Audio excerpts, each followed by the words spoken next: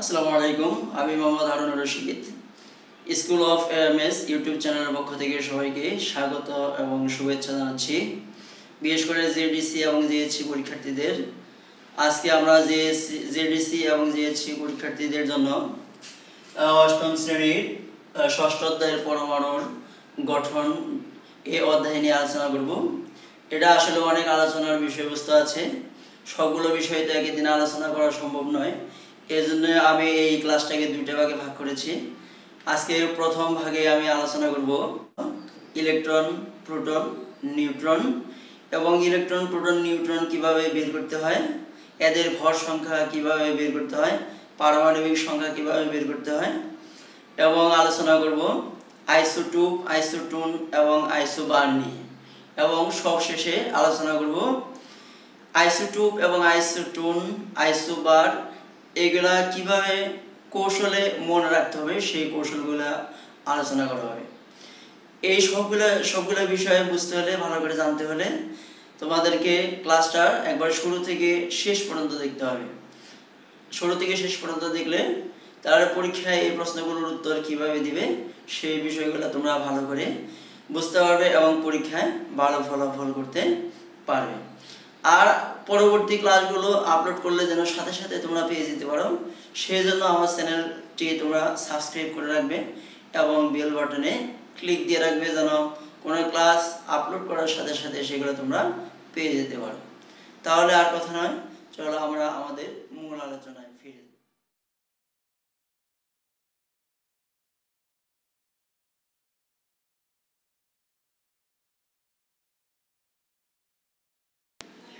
পরমাণু আসলে কি?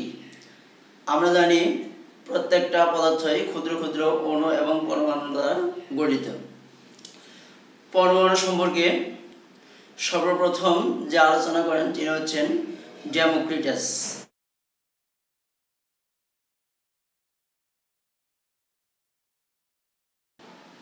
ডেমোক্রিটাস প্রথমে তিনি বলেছিলেন যে পরমাণু অবিভাজ্য, একে আর ভাগ করা যায় না।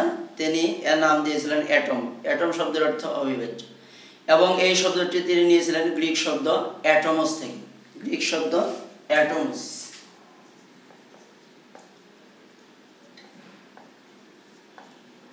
অ্যাটমস থেকে। এরপরে আরো দুজন বিজ্ঞানী অ্যারিস্টটল এবং প্লেটো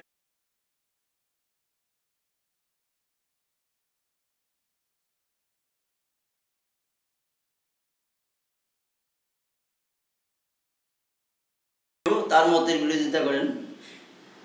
অ্যারিস্টটল বলেন যে পরমাণু একটি নিরবিচ্ছিন্ন, তাকে যত খুশি ইচ্ছা তত ভাগে ভাগ করা যাবে। এরপর 1803 সালের দিকে জন ডাল্টন উনি মতবাদ প্রকাশ করলেন যে পরমাণু অবিভাজ্য।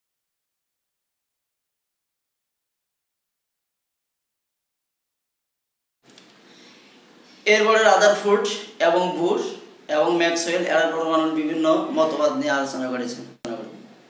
পরমাণু আসলে ইলেকট্রন, প্রোটন এবং নিউট্রন এই তিনটি কণিকা দ্বারা গঠিত। তার পরমাণু যে তিনটি কণিকা নিয়ে গঠিত হয় সেই তিনটি কণিকার নাম হচ্ছে ইলেকট্রন, প্রোটন এবং নিউট্রন।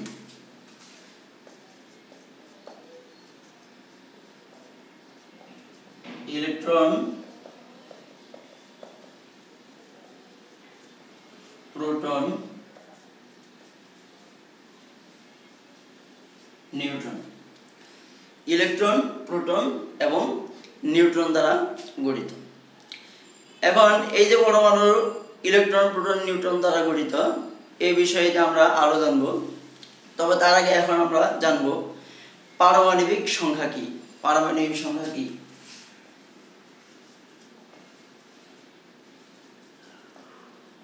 পারমাণবিক সংখ্যা। পারমাণবিক সংখ্যা। তাহলে পারমাণবিক সংখ্যা কি? কোন পরমাণুতে যে পরিমাণ প্রোটন থাকে, মানে কোন পরমাণুর প্রোটন সংখ্যাকেই পারমাণবিক সংখ্যা বলা হয়। কোন পরমাণুর প্রোটন সংখ্যাকেই পারমাণবিক সংখ্যা বলা হয়। যেমন যদি বলা হয় কার্বনের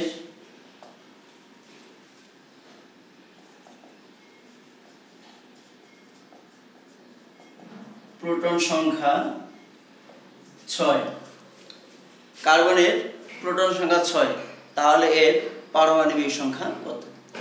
তাহলে আমরা যেহেতু আমরা বললাম যে কোন পরমাণুর প্রোটন সংখ্যাকেই তার পারমাণবিক সংখ্যা বলা হয়, তাহলে কার্বনের প্রোটন সংখ্যা যেহেতু 6, তাহলে আমরা কার্বনের পারমাণবিক সংখ্যা বলবো 6। এখন যদি প্রশ্ন করা হয় যে কার্বনের ইলেকট্রন সংখ্যা কত, কার্বনের ইলেকট্রন সংখ্যা, কার্বনের ইলেকট্রন সংখ্যা,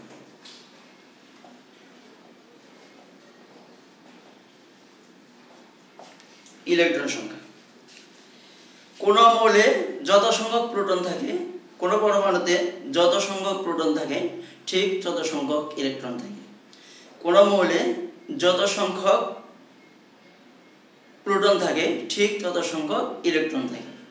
তাহলে দেখো কার্বনের যেহেতু প্রোটন সংখ্যা 6, তাহলে আমরা কার্বনের ইলেকট্রন সংখ্যা বলবো 6, ইলেকট্রন সংখ্যাও বলবো আমরা 6। এরপর আমাদের বাকি থাকলো নিউট্রন সংখ্যা। নিউট্রন সংখ্যা সেটা আমরা ভর সংখ্যা থেকে নির্ণয় করব। এখানে ভর সংখ্যা আমরা নির্ণয় করে দেখাবো। এখন এই প্রোটন এবং ইলেকট্রন এবং নিউট্রন, মনে করা হয় এটা একটা পরমাণু, এটা একটা যদি পরমাণু হয়, আমরা যে তিনটা কণিকা নিয়ে আলোচনা করেছি, ইলেকট্রন, প্রোটন এবং নিউট্রন, ইলেকট্রন, প্রোটন এবং নিউট্রন, এদের মধ্যে এই কক্ষপথে, পরমাণুর কক্ষপথে থাকবে ইলেকট্রন, ইলেকট্রন কক্ষপথে ঘুরে, আর ইলেকট্রন হচ্ছে ঋণাত্মক আধান বিশিষ্ট, এটা তো হচ্ছে কি ঋণাত্মক আধান বিশিষ্ট। আর প্রোটন এবং নিউট্রন, প্রোটন এবং নিউট্রন এই দুটো থাকবে কেন্দ্রে, পরমাণুর কেন্দ্রে।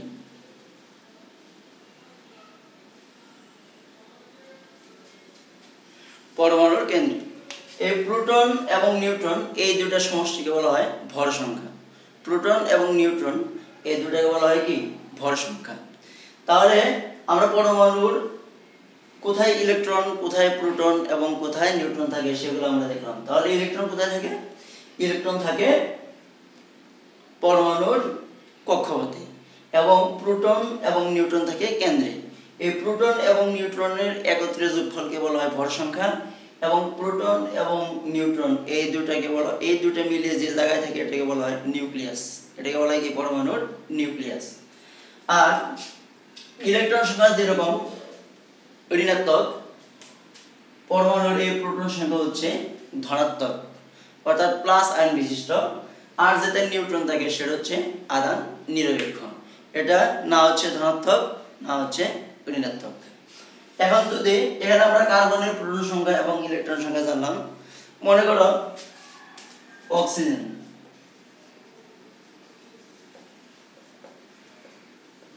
অক্সিজেনের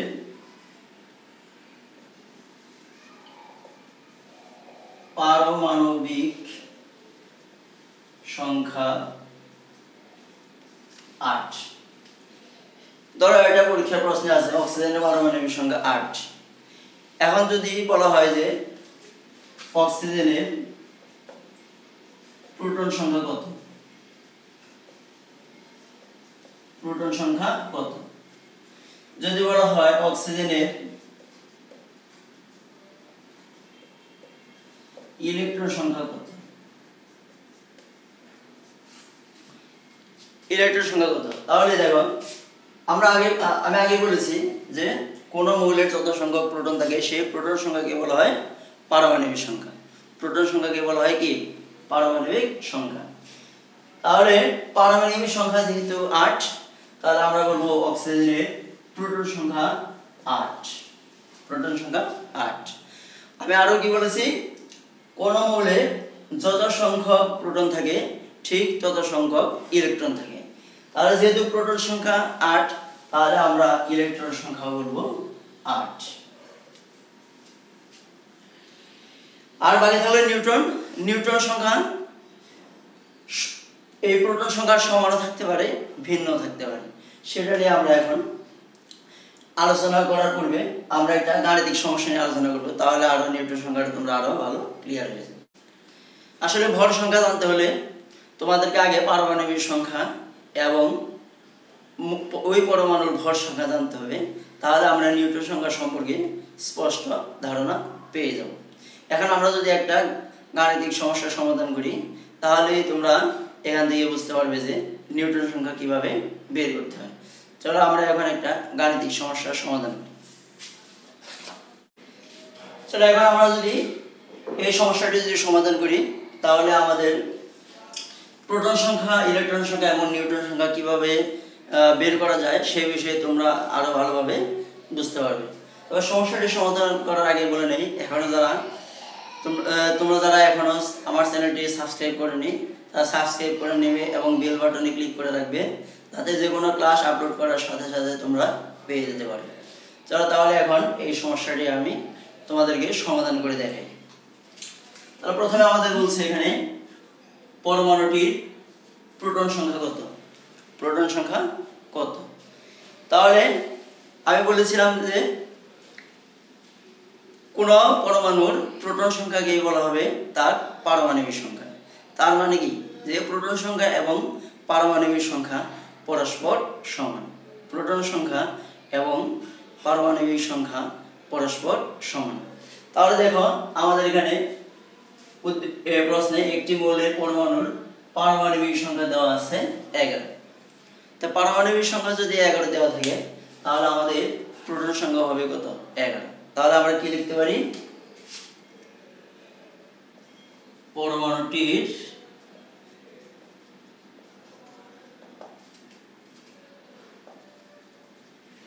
পারমাণবিক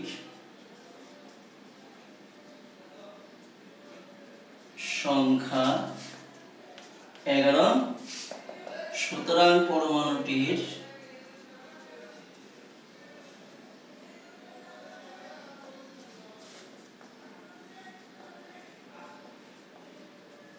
প্রোটন সংখ্যা 11, প্রোটন সংখ্যা 11। তাহলে এখন দেখো আমাদের দ্বারা প্রোটন সংখ্যা আমরা পেয়ে গেলাম। পারমাণবিক সংখ্যা এবং প্রোটন সংখ্যা যেহেতু সমান, তাহলে আমাদের পারমাণবিক সংখ্যা যা দেওয়া আছে আমাদের প্রোটন সংখ্যা কি হবে, তাই হবে। এরপর আমাদের প্রশ্নে কি বের করতে বলছে, যে ইলেকট্রন সংখ্যা কত, ইলেকট্রন সংখ্যা কত। তাহলে আমরা জানি কি, কোন পরমাণুতে যত সংখ্যক প্রোটন থাকে আবার তত সংখ্যক ইলেকট্রন থাকে, যত সংখ্যক প্রোটন থাকে তত সংখ্যক ইলেকট্রন থাকে। তাহলে আমাদের যেহেতু প্রোটন সংখ্যা বের হয়েছে কত, 11, তাহলে আমাদের ইলেকট্রন সংখ্যা কত হবে, 11। এই পরমাণুর ইলেকট্রন সংখ্যা হতে কত, 11। তাহলে পরমাণুটির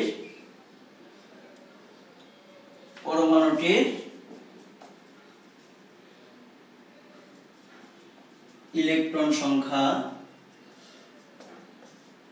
11। তাহলে আমরা প্রোটন সংখ্যা পেয়ে গেলাম, ইলেকট্রন সংখ্যা পেয়ে গেলাম। আর তোমরা অবশ্যই এতক্ষণে এটা ক্লিয়ার হয়ে গেছো যে কোন পরমাণুর পারমাণবিক সংখ্যা, প্রোটন সংখ্যা, ইলেকট্রন সংখ্যা কি থাকবে, সমান থাকবে। পারমাণবিক সংখ্যা, প্রোটন সংখ্যা এবং ইলেকট্রন সংখ্যা কি থাকবে, সমান থাকবে। এখন আমরা আরেকটা প্রশ্ন আছে যেটা, সেটা উত্তর বের করব। সেটা কি, যে নিউটন সংখ্যা কত, কি সংখ্যা কত, নিউটন সংখ্যা কত। এই নিউটন সংখ্যা কত সেটা যদি আমরা জানতে চাই, আগে আমাদের পারমাণবিক সংখ্যা এবং ভর সংখ্যা ভালোভাবে জানতে হবে। পারমাণবিক সংখ্যা বা প্রোটন সংখ্যা এবং ভর সংখ্যা যদি থাকে, তাহলে আমরা সেখান থেকে নিউটন সংখ্যা বের করতে পারবো। এই নিউটন সংখ্যা বের করার জন্য বা পরমাণুর ভর বের করার জন্য বা প্রোটন সংখ্যা বের করার জন্য, এই তিনটা বের করার জন্য একটা সূত্র আছে। প্রথমে আমাদেরকে সেই সূত্রটাও জানতে হবে। সেই সূত্রটা কি, ভর সংখ্যা সমান প্রোটন সংখ্যা যোগ নিউটন সংখ্যা। কোন পরমাণুর ভর সংখ্যা সমান ওই পরমাণুর প্রোটন সংখ্যা যোগ ওই পরমাণুর নিউটন সংখ্যা। আমরা এই সূত্রের সাহায্যে নিউটন সংখ্যা বের করব। চলো এবার আমরা নিউটন সংখ্যা বের করি। আমরা জানি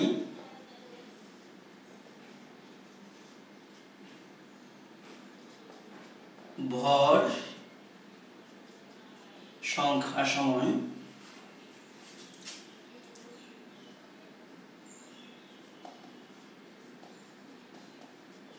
প্রোটন সংখ্যা যোগ নিউট্রন সংখ্যা। ভর সংখ্যা সমান প্রোটন সংখ্যা যোগ নিউট্রন সংখ্যা। বা তাহলে দেখো আমাদের প্রশ্নে ভর সংখ্যা দেওয়া আছে 23, ভর সংখ্যা দেওয়া আছে 23, তাহলে আমরা ভর সংখ্যার পরিবর্তে বসালাম 23 সমান প্রোটন সংখ্যা। আমরা দেখো এখানে প্রোটন সংখ্যা বের করেছি 11, তাহলে আমরা এখানে প্রোটন সংখ্যা বসালাম কত? 11। এবার আমরা কি বের করব? নিউট্রন সংখ্যা। তাহলে নিউট্রন সংখ্যা যেহেতু বের করব, নিউট্রন সংখ্যা এখানে আমরা রেখে দিলাম। বা তাহলে এই যে 11 সংখ্যাটা যে লিখেছি এর আগে তো কোনো চিহ্ন নাই, তাহলে চিহ্ন না থাকলে আমরা মনে করব এখানে প্লাস চিহ্ন আছে। তাহলে এই এখানে প্লাস চিহ্ন থাকলে এটা বাম পাশে আসলে কি হবে? এটা মাইনাস হয়ে যাবে। তাহলে 23 মাইনাস 11 বিয়োগ 11 ইকুয়াল টু নিউট্রন সংখ্যা। নিউট্রন সংখ্যা। বা তাহলে তোমরা এখন 23 থেকে 11 যদি আমরা বিয়োগ করে দিই কি হবে? 23 থেকে 11 বিয়োগ করলে কত হবে? 12 সমান নিউট্রন সংখ্যা। নিউটন সংখ্যা। তাহলে আমরা কি লিখতে পারি?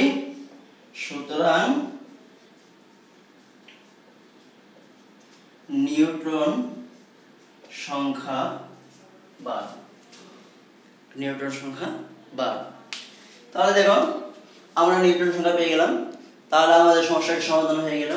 তাহলে এখান থেকে এই প্রশ্ন থেকে আমরা কি কি বের করতে পারলাম? প্রোটন সংখ্যা, ইলেকট্রন সংখ্যা এবং নিউটন সংখ্যা বের করতে পারলাম।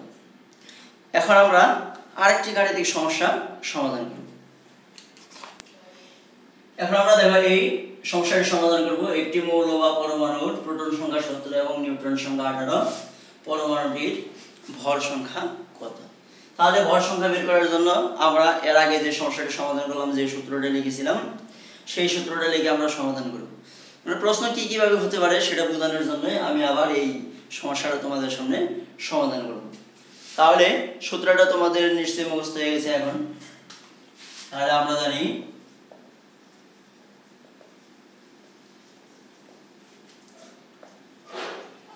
ভর সংখ্যা সমান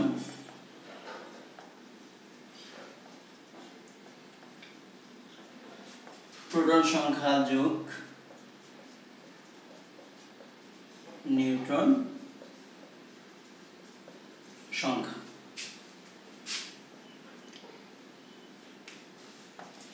তাহলে দেখো এখানে আমাদের প্রোটন সংখ্যা দেওয়া আছে, প্রোটন সংখ্যা 17, নিউট্রন সংখ্যা কত? 18। তাহলে আমরা এগুলো বসাই দিই। প্রোটন সংখ্যা 17, নিউট্রন সংখ্যা 18। তাহলে 17 আর 18 আমরা যদি এখানে যোগ করে দিই তাহলে কত হবে? 35। তাহলে একই সূত্র দ্বারা আমরা কি করলাম? ভর সংখ্যা বের করলাম। আবার একই সূত্র দিয়ে আমরা সেখানে আগের সমস্যাটিতে নিউটন সংখ্যা বের করেছি। আর এই সূত্র ব্যবহার করে আমরা অনুরূপভাবে যদি আমাদের ভর সংখ্যা এবং নিউটন সংখ্যা দেওয়া থাকে তাহলে আমরা প্রোটন সংখ্যাও বের করতে পারবো ইনশাআল্লাহ। আশা করি তোমরা এখন পরীক্ষাতে প্রোটন সংখ্যা, ইলেকট্রন সংখ্যা এবং নিউটন সংখ্যা যদি বের করতে বলে তোমরা অবশ্যই সেই সমস্যাটা সমাধান করতে পারবে। এখন আমি আইসোটোপ, আইসোটোন এবং আইসোবার নিয়ে আলোচনা করব। প্রথমে আমরা আলোচনা করব আইসোটোপ নিয়ে।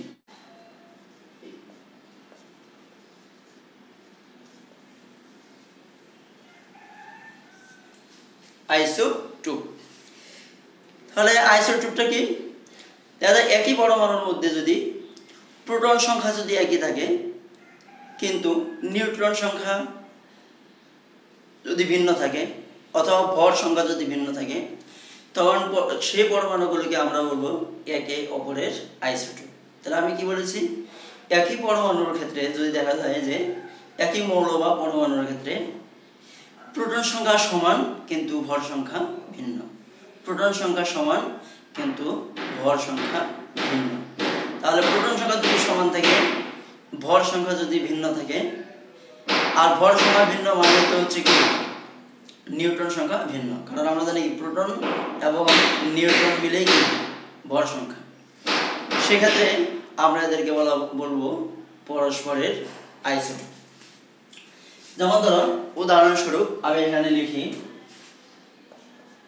এই মূল্যটা কিসের প্রতীক, এটা আমি কিসের প্রতীক লিখেছি তোমরা নিশ্চয়ই এটা জানো, এটা হচ্ছে কি হাইড্রোজেনের প্রতীক। এখানে আমি 3টা হাইড্রোজেন লিখলাম। কয়টা হাইড্রোজেন লিখলাম? 3টা হাইড্রোজেন লিখলাম। তো প্রথমে আমি যেটা লিখেছি সেই হাইড্রোজেনের প্রোটন সংখ্যা 1 এবং ভর সংখ্যাও 1। প্রোটন সংখ্যা এভাবে মৌলের প্রতীকের বাম পাশে নিচে লিখতে হয় এবং ভর সংখ্যা মৌলের প্রতীকের বাম পাশে উপরে লিখতে হয়। তাহলে এখানে নিচে যেটা আমরা লিখেছি সেটা হচ্ছে প্রোটন সংখ্যা এবং এর উপরে যেটা লিখেছি সেটা হচ্ছে ভর সংখ্যা। তাহলে তোমরা এখানে দেখতে পাচ্ছো যে প্রোটন সংখ্যা 1, ভর সংখ্যা 1। তাহলে আমরা জানি কি ভর সংখ্যা হচ্ছে কি প্রোটন এবং নিউট্রনের সমষ্টি। তাহলে এখন এখানে যেহেতু প্রোটন সংখ্যা এবং ভর সংখ্যা সমান, তাহলে আমরা বুঝতে পারতেছি যে এখানে কি নাই, এখানে নিউট্রন সংখ্যা নাই। এবার ধরো আমরা এই দ্বিতীয় যে হাইড্রোজেনের প্রতীক লিখছি এটা নিয়ে চিন্তা করি। এখানে ধরো আমি লিখলাম 1, এখানে লিখলাম আমি কি 2। তাহলে এখানে কি লিখলাম 1, আবার এখানে লিখলাম কি 2।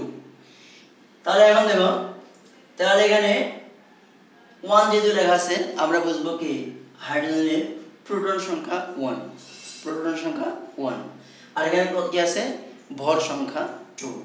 তার মানে প্রোটন সংখ্যা 1 আর নিউট্রন সংখ্যা এখানে কত 1, যেহেতু প্রোটন এবং নিউট্রন দুইটা মিলেই যেহেতু কি দুইটা মিলেই ভর সংখ্যা। আবার ধরো আমরা এই যে আমি এখানে যে হাইড্রোজেনটা লিখেছি শেষে সেটার ক্ষেত্রে ধরো এখানে লিখলাম আমি 1 আর এখানে লিখলাম আমি 3 লিখলাম। তাহলে নিচে এখানে 1 লিখেছি মানে কি, তাহলে প্রোটন সংখ্যা 1, প্রোটন সংখ্যা 1 আর এখানে 3 মানে ভর সংখ্যা 3। তাহলে ভর সংখ্যা কি প্রোটন এবং নিউট্রনের যোগফল, প্রোটন এবং নিউট্রনের যোগফল। তাহলে প্রোটন যেহেতু 1, ভর সংখ্যা যেহেতু 3, তাহলে আমরা এখানে বুঝতেছি কি যে এখানে নিউট্রন সংখ্যা হলো 2, নিউট্রন সংখ্যা 2। কিভাবে বুঝলাম, আমরা ভর সংখ্যা যদি প্রোটন সংখ্যা যদি বিয়োগ করে দেই তাহলে আমরা বুঝবো ভর সংখ্যা কত, তাহলে আমরা ভর সংখ্যা পেয়ে গেলাম। এরপরে আমরা আরেকটা মৌল দেখি, মনে করো কার্বন।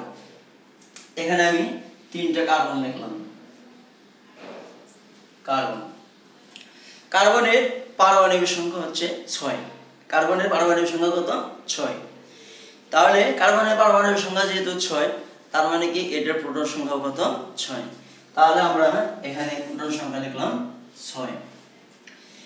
এখন এই কার্বনের এই পরমাণুটিতে প্রোটন সংখ্যা এবং নিউট্রন সংখ্যা পরস্পর সমান।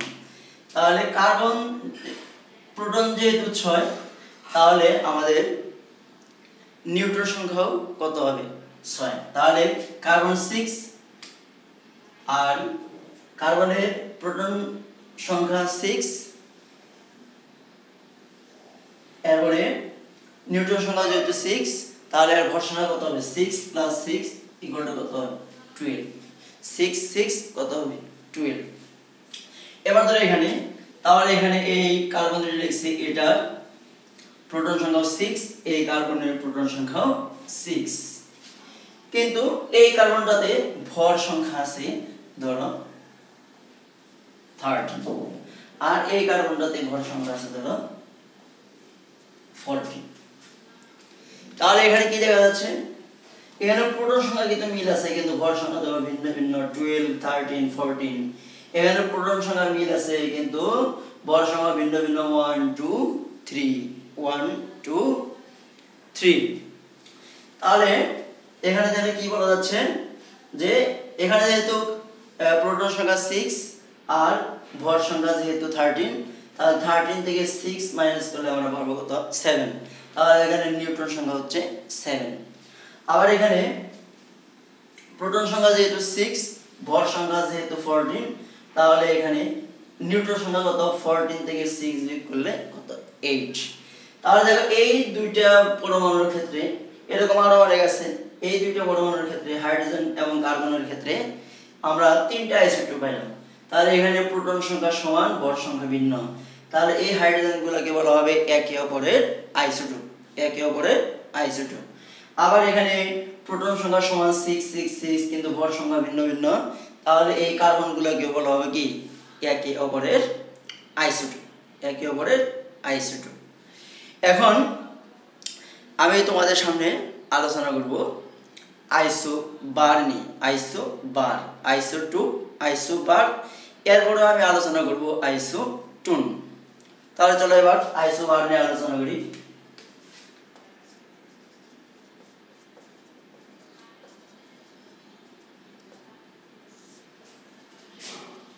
আইসোবার, তাহলে আইসোবার নিয়ে আলোচনা করব আমরা। তা আইসোবারের মধ্যে কি হবে দেখো, আইসোটোপে আমরা বলছিলাম যে প্রোটন সংখ্যা 1 কিন্তু ভর সংখ্যা ভিন্ন ভিন্ন, প্রোটন সংখ্যা 1 কিন্তু ভর সংখ্যা ভিন্ন ভিন্ন। আইসোবারের ক্ষেত্রে যে ঘটনা থাকবে, ভর সংখ্যা একই থাকবে, ভর সংখ্যা একই থাকবে কিন্তু প্রোটন সংখ্যা হবে ভিন্ন ভিন্ন, প্রোটন সংখ্যা হবে কি ভিন্ন ভিন্ন। ভর সংখ্যা একই থাকবে, প্রোটন সংখ্যা হবে ভিন্ন ভিন্ন। তাহলে উদাহরণের মাধ্যমে দেখাই দিলে তোমরা আরো জিনিসটা ভালো করে বুঝতে পারবে। যেমন ধরো আমি প্রথমে এখানে লিখলাম হাইড্রোজেন, এরপরে দেখো এখানে কি লিখলাম, এটা কিসের প্রতীক তোমরা এটা বলতে পারবে কিনা, যা বলো। এটা হচ্ছে হিলিয়ামের প্রতীক, এটা কি হিলিয়ামের প্রতীক। তাহলে এখানে হিলিয়ামের ক্ষেত্রে ধরো হাইড্রোজেনের প্রোটন সংখ্যা 1, হিলিয়ামের প্রোটন সংখ্যা 2, হাইড্রোজেনের ভর সংখ্যা 3, হিলিয়ামের ভর সংখ্যা 3, হিলিয়ামের ভর সংখ্যা 3। তাহলে এটা আমি কিভাবে লিখলাম দেখো, আমরা এর আগে আইসোটোপ নিয়ে যেখানে আলোচনা করেছি, হাইড্রোজেনের একটা আইসোটোপে হাইড্রোজেনের প্রোটন সংখ্যা 1 এবং ভর সংখ্যা কত 3, এটা এখানে লিখলাম। এবং হিলিয়ামের প্রোটন সংখ্যা 2 এবং ভর সংখ্যা হলো 3।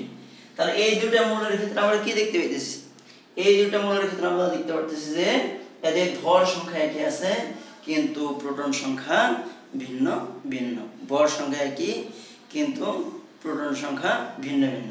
তাহলে এরকম যদি ভর সংখ্যা একই থাকে এবং প্রোটন সংখ্যা যদি ভিন্ন ভিন্ন থাকে, তাহলে আমরা বলবো এদেরকে একে অপরের আইসোবার, একে অপরের আইসোবার।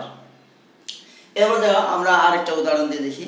যেমন ধরো এখানে লিখলাম কার্বন এবং এখানে লিখলাম নাইট্রোজেন, এটা হলো কার্বনের প্রতীক আর এটা হলো কি নাইট্রোজেনের প্রতীক।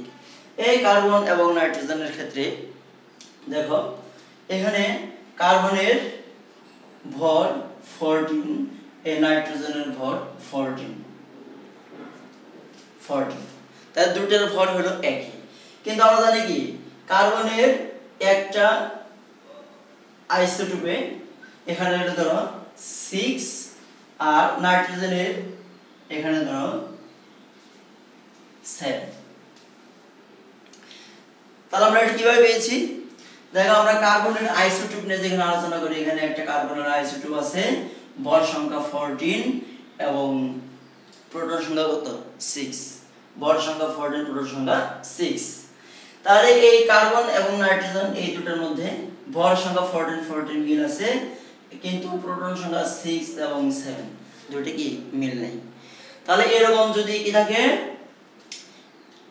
ভর সংখ্যা যদি একই থাকে কিন্তু প্রোটন সংখ্যা যদি ভিন্ন ভিন্ন থাকে, তখন আমরা একটাকে আরেকটা বলবো আইসোবার।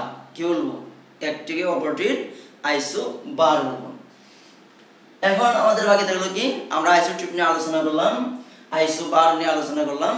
এরপর আমরা আলোচনা করব আইসোটুন নিয়ে। কি নিয়ে আলোচনা করব? আইসোটুন।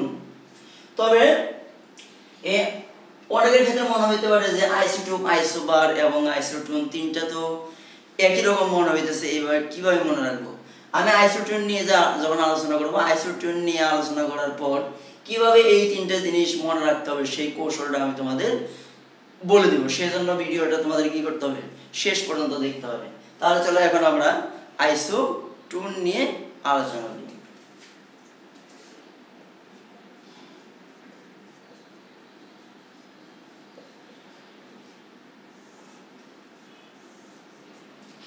তাহলে এখন আমরা আলোচনা করব আইসোটুন। আইসোটুনের ক্ষেত্রে কি থাকবে? এখানে নিউট্রন সংখ্যা একই থাকবে, কিন্তু ভর সংখ্যা থাকবে ভিন্ন ভিন্ন। কি বলেছি আমি? নিউট্রন সংখ্যা একই থাকবে, কিন্তু ভর সংখ্যা থাকবে ভিন্ন ভিন্ন। নিউট্রন সংখ্যা যদি একই থাকে, ভর সংখ্যা যদি ভিন্ন ভিন্ন থাকে, তখন আমরা বলবো একটিকে অপরটির আইসোটুন। নিউট্রন সংখ্যা যদি একই থাকে, ভর সংখ্যা যদি ভিন্ন ভিন্ন থাকে, তখন আমরা বলবো একটিকে অপরটির আইসোটুন। কি বলবো? একটিকে অপরটির আইসোটুন। তাহলে উদাহরণের মাধ্যমে আমরা যদি বিষয়গুলো দেখি আরো ভালো করে বুঝতে পারবো। তাহলে চলো উদাহরণের মাধ্যমে আমরা বিষয়গুলো আলোচনা করি। তাহলে এখানে লিখলাম sulphur, chlorine, argon, potassium. Sulphur, chlorine, argon, potassium.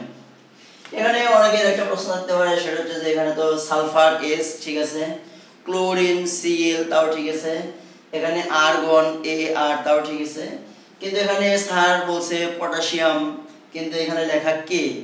Sir বলছে পটাশিয়াম, কিন্তু এখানে লেখা কি? কে। এটা দেখো, এটা হচ্ছে পটাশিয়াম। পটাশিয়ামের ল্যাটিন নাম আমরা জানি কি? তোমরা সপ্তম শ্রেণীতেও প্রতীক কিভাবে লিখতে হয় সেগুলো পড়েছ, যে কোন মৌলের প্রতীক লেখার সময় ইংরেজি নাম এবং ল্যাটিন নাম থেকে লিখতে হয়। এই সালফার, ক্লোরিন এবং আর্গন এই তিনটা আমরা লিখেছি ইংরেজি নাম থেকে, আর পটাশিয়ামের কেটা আমরা লিখেছি ল্যাটিন নাম থেকে। পটাশিয়ামের ল্যাটিন নাম হচ্ছে ক্যালিয়াম। পটাশিয়ামের ল্যাটিন নাম কি? ক্যালিয়াম। সেই ক্যালিয়ামের প্রথম অক্ষর হচ্ছে কে। এখন তাহলে তোমরা নিশ্চয়ই বুঝতে পেরেছ যে এখানে পটাশিয়ামের প্রতীক পি না হয়ে কেন এখানে কে হয়েছে। ঠিক আছে? তাহলে এখানে আমরা কি কি প্রতীক লিখছি? Sulphur, chlorine, argon, potassium. এই সালফারের এখানে ভর সংখ্যা হচ্ছে 36, ক্লোরিনের ভর সংখ্যা হচ্ছে 37, আর্গনের ভর সংখ্যা হচ্ছে 38, পটাশিয়ামের ভর সংখ্যা হচ্ছে 39। তাহলে তোমরা একটা বিষয় লক্ষ্য করো যে এখানে সালফার, ক্লোরিন, আর্গন এবং পটাশিয়াম, সালফার, ক্লোরিন, আর্গন এবং পটাশিয়াম এই তিনটার ক্ষেত্রে ভর সংখ্যা ভিন্ন ভিন্ন। এখন এদের কি হয়েছে? সবার নিউট্রন সংখ্যা একই। এই সবগুলোর নিউট্রন সংখ্যা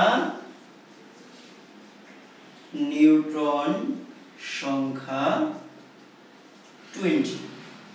সবগুলোর নিউট্রন সংখ্যা কত? 20। এই সালফার, ক্লোরিন, আর্গন, পটাশিয়াম সবার নিউট্রন সংখ্যা এখানে কি? 20। তাহলে নিউট্রন সংখ্যা সবার যদি 20 হয়, এটা সালফার, ক্লোরিন, আর্গন এবং পটাশিয়াম সবার নিউট্রন সংখ্যা হলো 20। তার মানে কি এদের প্রোটন সংখ্যা কি? ভিন্ন ভিন্ন। প্রোটন সংখ্যাও কি? ভিন্ন ভিন্ন। তাহলে আমরা এখানে নিউট্রন সংখ্যা আমরা জানি কি? ভর সংখ্যা হচ্ছে কি? প্রোটন সংখ্যা যোগ নিউট্রন সংখ্যা। যদি এখানে আমরা ভর সংখ্যা থেকে যদি এই নিউট্রন সংখ্যাগুলো যদি আমরা বিয়োগ করে দিই, তাহলে এই ক্ষেত্রে আমাদের প্রোটন সংখ্যা কত হবে সেটা আমরা পেয়ে যাবো। চলো আমরা বের করি। তাহলে আমরা যদি 36 থেকে যদি 20 বাদ দেই, তাহলে আমাদের এখানে হবে কত? 16। আমরা যদি 37 থেকে যদি 20 বিয়োগ করি, তাহলে আমাদের এখানে কত হবে? 17। আমরা যদি 38 থেকে 20 যদি আমরা মাইনাস করে দেই, তাহলে আমাদের এখানে থাকবে কত? 18। আমরা যদি 39 থেকে 20 বিয়োগ করে দিই তাহলে এখানে আমাদের কত হইল 90 কত হইল 90 তাহলে দেখো তোমরা এখানে ও ভর সংখ্যাও ভিন্ন ভিন্ন প্রোটন সংখ্যাও ভিন্ন ভিন্ন এখানে শুধু মিল আছে কি নিউট্রন সংখ্যা শুধু মিল আছে আমাদের কি নিউট্রন সংখ্যা তাহলে দেখুন আমরা নিউট্রন সংখ্যা যদি এক থাকে এবং ভর সংখ্যা এবং প্রোটন সংখ্যা যদি ভিন্ন ভিন্ন থাকে তাহলে আমরা সেটাকে বলবো কি আইসোটুন চলো আমরা প্রথম থেকে আরেকবার দেখি আইসোটুপের ক্ষেত্রে আমরা কি দেখেছিলাম আইসোটুপের ক্ষেত্রে আমরা দেখেছিলাম প্রোটন সংখ্যা এক কিন্তু ভর সংখ্যা ভিন্ন ভিন্ন আইসোবারের ক্ষেত্রে আমরা দেখেছিলাম ভর সংখ্যা এক কিন্তু প্রোটন সংখ্যা ভিন্ন ভিন্ন এবং আইসোটুনের ক্ষেত্রে আমরা দেখলাম যে প্রোটন সংখ্যা এবং ভর সংখ্যা দুইটাই ভিন্ন ভিন্ন কিন্তু এদের নিউট্রন সংখ্যা এক এখন আমি তোমাদেরকে বলবো যে এই আইসোটোপ আইসোবার এবং আইসোটুন এদেরকে যেন ভিন্ন ভিন্ন মনে যেন না হয় সেজন্য যেন একটার সাথে আরেকটা যেন বলতে যেন অসুবিধা না হয় মনে রাখতে যেন সমস্যা না হয় সেজন্য একটা তোমরা কৌশল অবলম্বন করতে পারো সেই কৌশলটা কি সেটা হচ্ছে যে দেখো এখানে আইসোটোপের সর্বশেষ অক্ষর হচ্ছে প আইসোটোপের সর্বশেষ অক্ষর হচ্ছে কি প আর আমরা পরমাণুর যে তিনটা কণিকা পড়ছি প্রোটন ইলেকট্রন প্রোটন এবং নিউট্রন সেখানে প্রোটনের প্রথম অক্ষর হচ্ছে কি প প্রোটনের প্রথম অক্ষর হচ্ছে কি প তাহলে আইসোটোপের শেষ অক্ষর প আর প্রোটনের ক্ষেত্রে প্রথম অক্ষর হচ্ছে কি প তাহলে দেখো আর এখানে কি আছে প্রোটন সংখ্যা কি আছে সমান আছে প্রোটন সংখ্যা কি আছে সমান আছে তাহলে আইসোটোপের শেষ অক্ষর প তার মানে আইসোটোপের প্রোটন সংখ্যা সমান এটা মনে রাখার জন্য বলতেছি আর কি যে আইসোটোপের শেষ অক্ষর প তাহলে আইসোটোপের প্রোটন সংখ্যা সমান প্রোটন সংখ্যা কি সমান এবার আছে আইসোবার আইসোবারে সবার শেষের অক্ষর র সবার শেষের অক্ষর কি র তাহলে আমরা এখানে মনে রাখার জন্য বলবো এখানে কি দেখছিলাম আমরা ভর সংখ্যা কি সমান ভর লিখতেও কি আছে ভর শব্দটা লিখতেও কি আছে র ভর সংখ্যা লিখতেও কি আছে র তাহলে আইসোবারের শেষের অক্ষর র আর ভরের শেষ অক্ষর কি র তাহলে আমরা বলবো যে আইসোবারের ক্ষেত্রে কি ভর সংখ্যা সমান আইসোবারের ক্ষেত্রে ভর সংখ্যা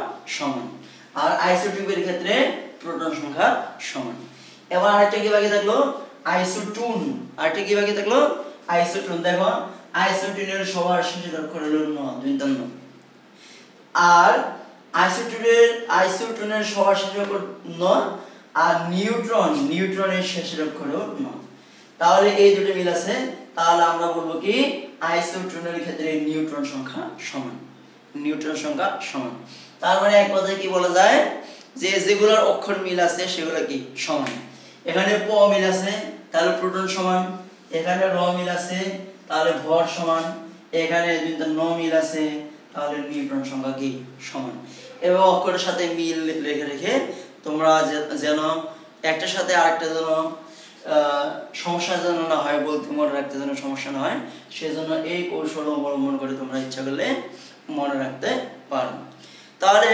আজকে আমি যে বিষয়গুলো নিয়ে তোমাদের সাথে আলোচনা করলাম পারমাণবিক সংখ্যা এরপরে পরমাণু কি কি নিয়ে গঠিত ইলেকট্রন প্রোটন নিউট্রন প্রোটন কিভাবে বের করতে হবে তারপরে ইলেকট্রন সংখ্যা কিভাবে বের করতে হবে পারমাণবিক সংখ্যা কিভাবে বের করতে হবে ভর সংখ্যা কিভাবে বের করতে হবে এবং সবশেষে আইসোটোপ আইসোবার এবং আইসোটুন আশা করি তোমরা এগুলা বাসায় প্র্যাকটিস করবে এবং প্র্যাকটিস করলে বা নিয়মিত অনুসরণ করে অবশ্যই মনে থাকবে ইনশাআল্লাহ তবে এগুলা প্র্যাকটিস করতে হবে প্র্যাকটিস না করলে কিছুদিন না পড়লে দেখা যাবে এগুলো আবার ভুলে যাবে সুতরাং সবাই প্র্যাকটিস করবে ভালোভাবে লেখাপড়া করবে যে তোমরা জেএসসি এবং জেডিসি পরীক্ষার্থী সামনে পরীক্ষা তো সবার সুস্বাস্থ্য কামনা করে আজকের ক্লাস এখানেই শেষ করছি আসসালামু আলাইকুম